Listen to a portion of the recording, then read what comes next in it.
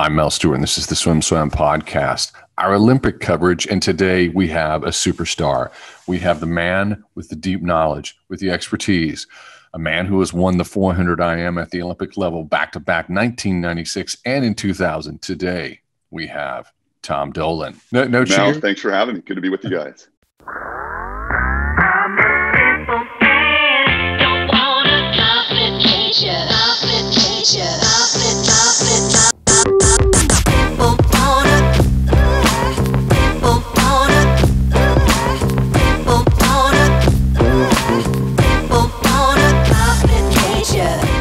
So I'm just going to shut my mouth, and I want to hear your thoughts on this race. Yeah, there's a lot to unpack, right? I mean, I think to your point, the last 24 hours or so made this conversation, I would say, more complex.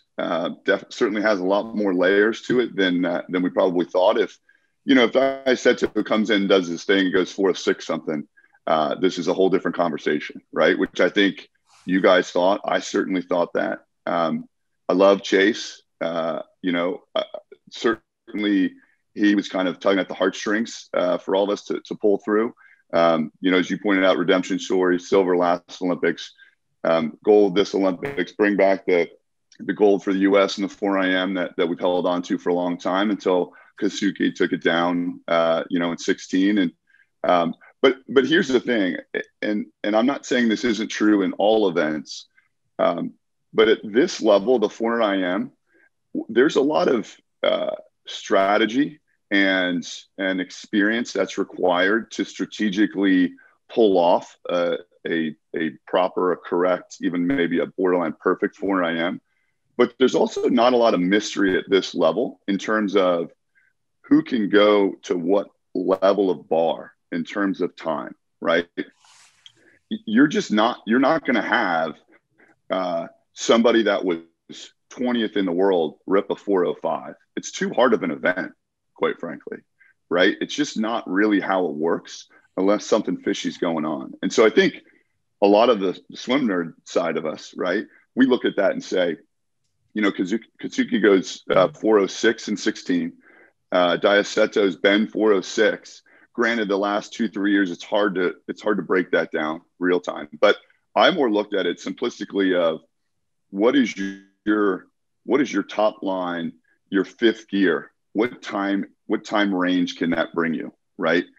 Do you have the speed and strength and proper strategy to get into that 405, 406 or not, right? Or are you more in that 408, 409? And I think what we're saying from a time perspective is we saw 406-ish as that gold medal, right? I certainly did. I think if anybody, going into yesterday said 409 is going to win the gold medal, we would all say, I don't even think that's going to medal, right? And so it's a tricky one to talk about, right? And Mel, here's where I'm torn, right? I'm wearing this hat on purpose because that's what I believe, just like you do, right? And so I almost feel like this is an apology conversation to have because we just freaking went 1-2, okay? And I hope everyone around the world watches this. So I don't want to play the incorrect NBC role of just talking about Americans because this was a fantastic race. I love the fact that like the data nerds out there could dig in and say, hey, when was the last Olympics that a Hungarian wasn't in the final in the 4IM? Just a super cool stat, right? Love that stuff. Love the Tunisian kid winning the 400 free. Sticking to the 4IM. But my point is like, you almost have to apologize a little bit because we just went 1-2. Was that kind of feel of what just happened? Like, are those times right? And I'd love for us to dig into that in a little bit too, of like why that might be. But I think, the Daisetto thing is I certainly can speak to personally, having won the 4IM in Atlanta. And like Chase last night, my 400 AM gold was the very first gold medal for the U.S. team, which is not really something truthfully you even know to dream about, but it is a really cool happenstance, right? I really feel for Daisetto as an aside because I thought I thought he obviously had it in his grasp. A lot of pressure. I didn't see any quotes from him about the pressure, but certainly that has something to do with it in front of your home crowd. So, I think there is a lot to unpack. I think the positives are Litherland, as we know he can do, gets in there for silver. Reminded me a little bit of Eric Vent, and how he did his job in 2000 with me and in 04 with Michael. So a really cool moment for the men's team to start off that way. But certainly we're all perplexed a bit by overall the times. We're gonna talk about Carson Foster and the long shadow that he created with his swim on Friday night at the Speedo sectional meet, dropping a 4:08.4. And just so we have some context on that, when we get to that topic, we'll break down the splits. We'll compare his Olympic trials best swim, which is the prelim, not the final. In the final, he got third, obviously not making the Olympic team. We'll compare those splits from the Olympic trials to his swim at Speedo sectionals. Let's bring the conversation to where you had it, which is the perfect storm, because what happens is that we talk about times right now, and swim nerds will talk about times for years, but the truth is eventually it all sort of falls away and you just remember the color of the medal. And so this is what led us up to this moment. The perfect storm was, yes, Chase pulls on the heartstrings. Chase is a 4:05.9 at the 2017 World Championships.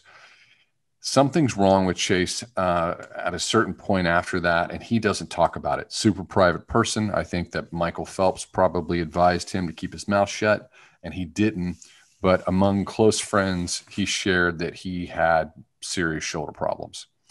And because of that, a lot of us in the background, when I was talking to our staff at SwimSwam, I was like, I don't think that Chase is gonna be there. I can't tell you why, but there's a reason why, and if you knew it, you'd have a little compassion.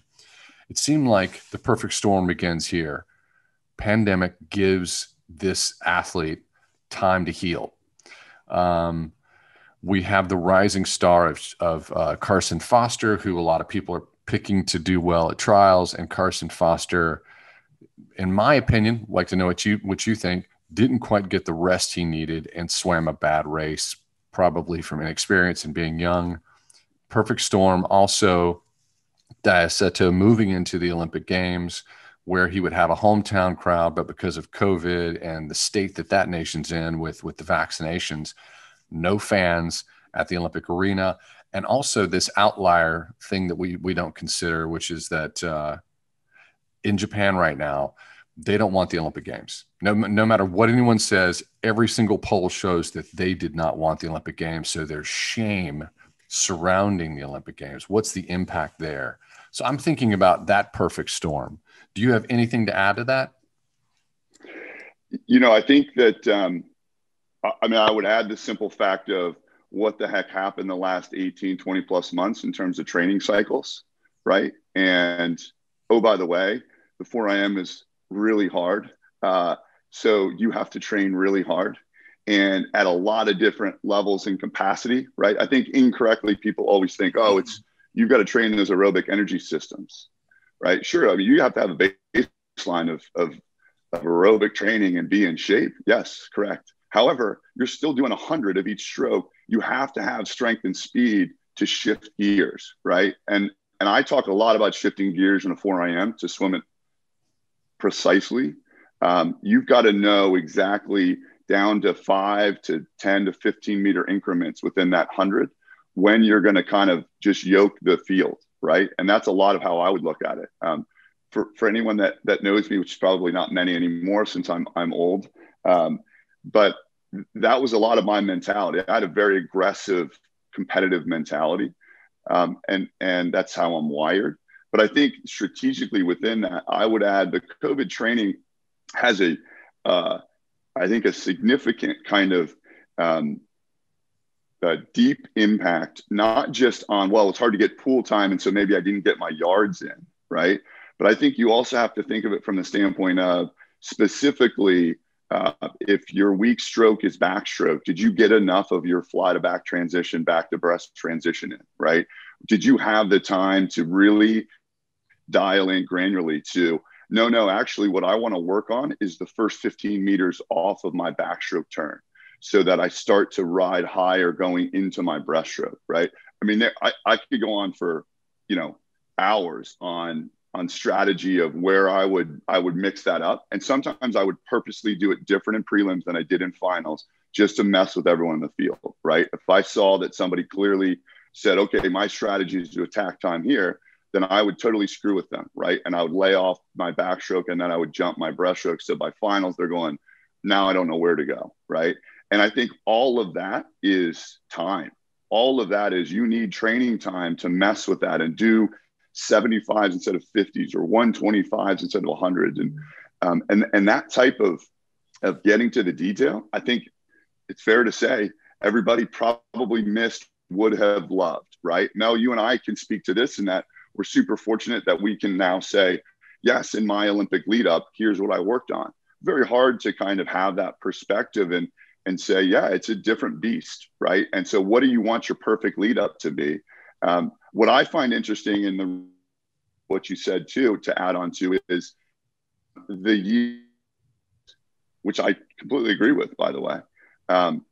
When ironically, I think the theme of most of the Olympic events is going to be the extra year hurt the veterans and helped the rookies, right? It gave Torrey Husk, hometown bias, Arlington, Yorktown High School.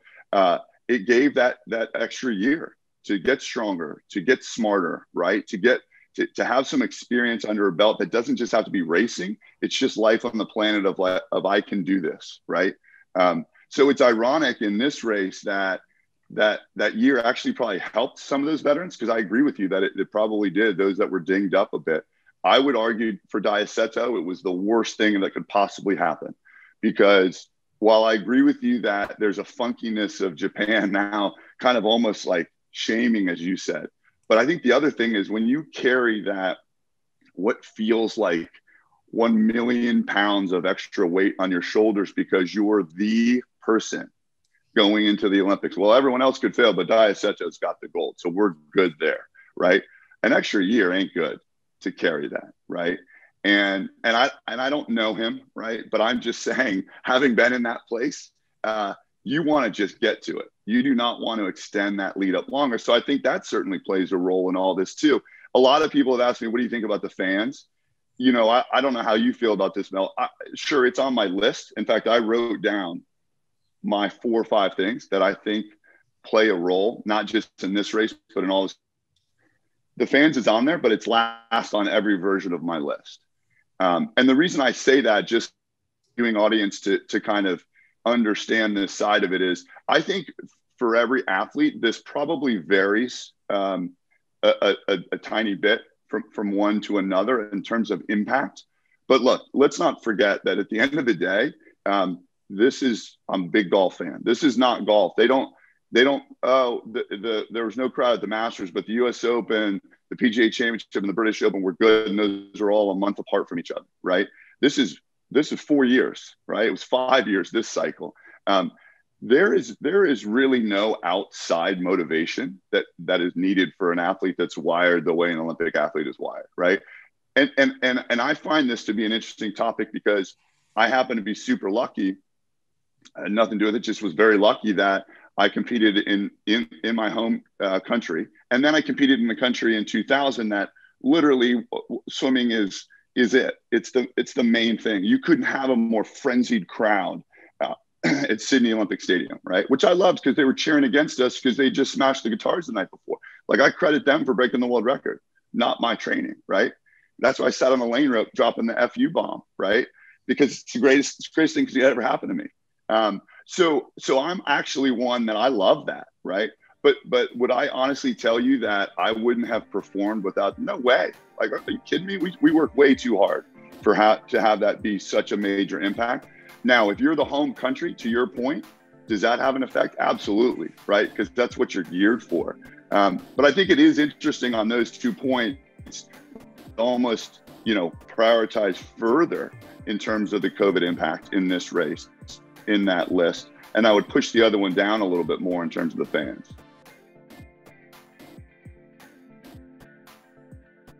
You've been listening to the SwimSwam podcast. Stay tuned for new episodes every week.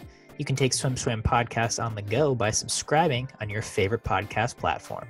Look for links in the description below, and be sure to subscribe to our YouTube channel for more videos as well.